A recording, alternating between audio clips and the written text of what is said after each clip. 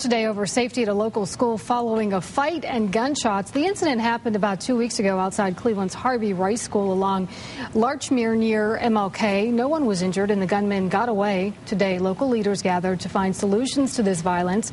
News Channel 5's Stephen Cummings has our story.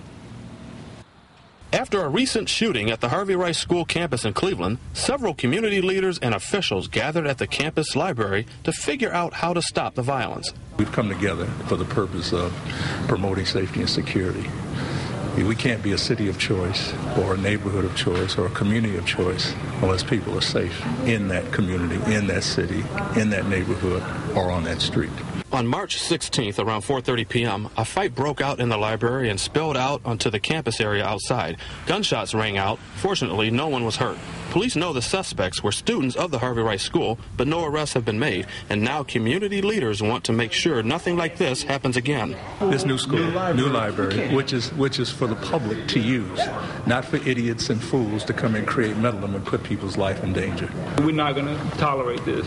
We're not going to let them tear down another beautiful institution, another thing that taxpayers have put so much into, that the development corporations have put so much into, that the whole neighborhood has. And we're just not going to put up with it. Solutions from the meeting varied from stepping up patrols, getting more outside cameras, passing out flyers, and holding rallies. They want young people to know that fights like these have consequences. You identify them, you give them warning, you offer them training, and they still do it, they go to jail. They go to jail. At some point, you got to say enough is enough. In Cleveland, Stephen Cummings, News Channel 5. Now, another meeting is set for this Friday morning about safety concerns in the area along the Cleveland-Shaker Heights border.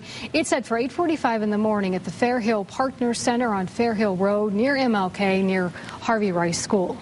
The woman responsible for an